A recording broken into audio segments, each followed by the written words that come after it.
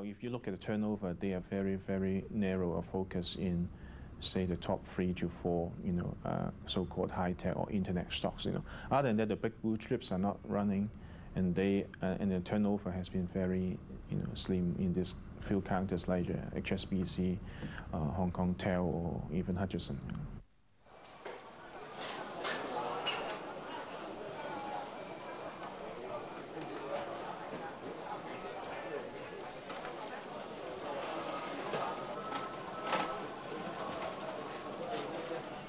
Well, it's running, a bit too far ahead of the economy, if I have to say, And this year we will see a recovery of the Hong Kong economy and Hong Kong corporations, but the corporate earnings is not very, spectacular. I have to say double-digit, 12 to 18% or 20% is the most.